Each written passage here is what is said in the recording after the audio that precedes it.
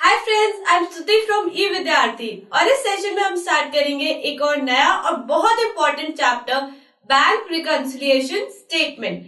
ये क्लास 11 का काफी इंपॉर्टेंट चैप्टर है और बहुत बहुत बहुत सिंपल है। अगर आपने एक बार कॉन्सेप्ट ध्यान से समझ लिया तो आप समझ लो कि आपका ये चैप्टर आसानी से हो जाएगा और आपको किसी भी क्वेश्चन में कभी कोई प्रॉब्लम नहीं आएगी।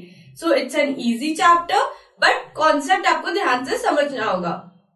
ऑल्सो इस चैप्टर में ज्यादा कॉन्सेप्ट नहीं है, थोड़े से कॉन्सेप्ट है, बट अगर उन कॉन्सेप्ट पे आप मजबूत पकड़ बना लेते हो तो आपको कभी भी प्रॉब्लम नहीं होगी। सो हमारे ये सेशन है ये समझने के लिए कि बैंक रिकंसिलिएशन स्टेटमेंट आखिर होता क्या है।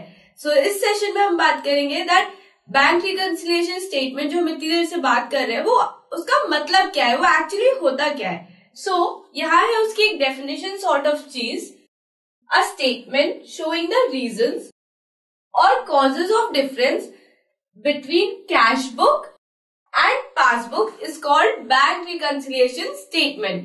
इसकी शॉर्ट फॉर्म में हम इसको ये भी बोल देते हैं कभी कभी BRS। तो अगर कई बार मैं BRS टर्म यूज करूंगी तो आप कंफ्यूज मत होना। BRS का मतलब है bank reconciliation statement, the first letter B, R and S।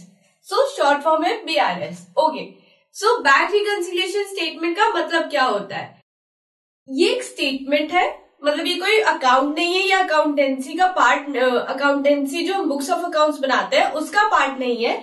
ये सिर्फ एक स्टेटमेंट है जो बताती है कि किस वजह से, रीजंस, क्या रीजंस है जिनकी वजह से कैश बुक और पासबुक में डिफरेंस आ रहा है। सो कैश बुक तो आपको पता है क्या होती है। कैश बुक क्या होती है? कैश बुक वो बुक होती है, वो सब्सिडरी बुक होती है जिसमें हम कैश ट्रांजैक्शंस और बैंक ट्रांजैक्शंस को रिकॉर्ड करते हैं अपनी बुक्स ऑफ अकाउंट्स में। ये तो आपको बहुत अच्छे से पता है। बट पासबुक क्या होती है? ये नई चीज है।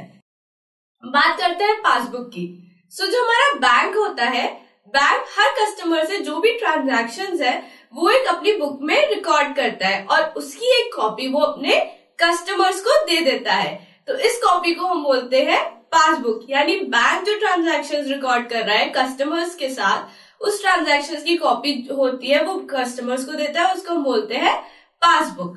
सो ये था पासबुक का कॉन्सेप्ट। सो कैश बुक और पासबुक में डिफरेंसेस आ सकते हैं। क्यों आ सकते हैं? हो सकता है कुछ ट्रांजैक्शंस बैंक ने तो रिकॉर्ड कर दिए, वो अकर भी हुए, बैंक ने रिकॉर्ड कर दिए बट हम रिकॉर्ड करना भूल गए, एरर ऑफ ओमिशन। हो सकता है कुछ ट्रांजैक्शंस हमने रिकॉर्ड करे बट बैंक के मैनेजर से गलती हो गई, उसने रिकॉर्ड नहीं करे, तो पासबुक तो गलत बैलेंस दिखाएगी। तो इसलिए काफी रीजंस की वजह से पासबुक और कैश बुक में डिफरेंसेस आ सकते हैं।